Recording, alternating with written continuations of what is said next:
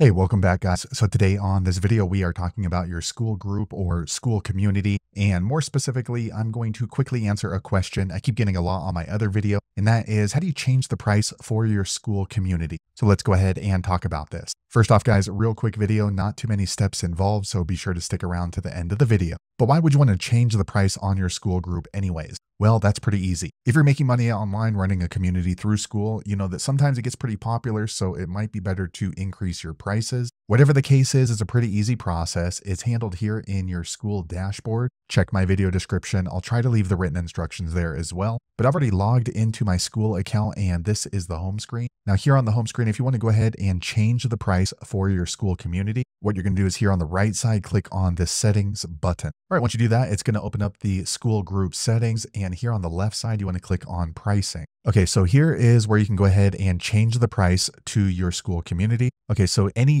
previous pricing is going to be listed here. So as you can see on my school group, I'm charging $250 per month. So if I want to change it back to $500, all I'm going to do is here on the line for $500, I'm going to click on these three dots, and then I'm going to click on make current. And as you can see, it refreshes. Now my new price, or the current price right now, is going to be $500 per month. Now, if you want to change the price completely and it's not going to work for $500 or $250, what you're going to do is click on add price here. Now you need to choose, are you going to charge monthly or monthly and annually? So let's go ahead and choose monthly and annually. So now we're going to go ahead and update the price to $300 per month, which works out to about $3,600 per year. Now, if somebody wants to commit to a whole year, we'll go ahead and list it at $3,000. So it does let them know it's a 17% discount, or maybe we can go ahead and just type in 1,500. And as you see, Skool automatically calculates the discount for them. And then you want to click on add. Okay. And then when you add a price, it automatically becomes the current price right here. So there you have it, guys. If you're wondering how to change the prices for your school group or school community, that's the easiest way I know how to do it. If you know an easier way, be sure to leave a comment below. Let the rest of us know how you did it. Hopefully you found that video useful. If so, click thumbs up or maybe consider subscribing to my channel, and I hope to see you on the next video. Thanks again for watching.